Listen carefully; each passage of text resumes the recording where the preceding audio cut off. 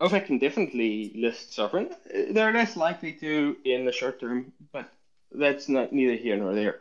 The more important thing is that Sovryn is being designed as an ecosystem to be robust to this kind of thing by itself having a decentralized governance, by interacting with other systems which have decentralized governance, and perhaps most importantly, by working to build a system which has no external dependencies.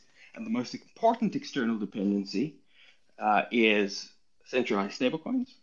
So already, Sovryn is already partly protected through XUSD.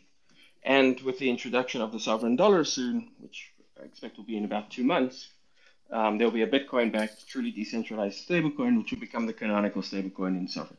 The second important thing, the second important externality is the actual fundamental system that you're working on. And Sovryn is secured by and its transactions are confirmed by Bitcoin proof of work, which is incredibly robust.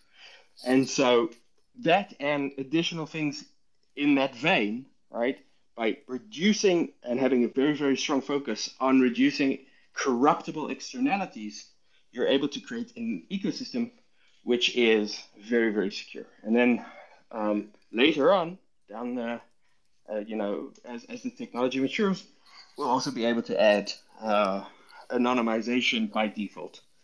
And then with that level of privacy, corruption becomes even more difficult.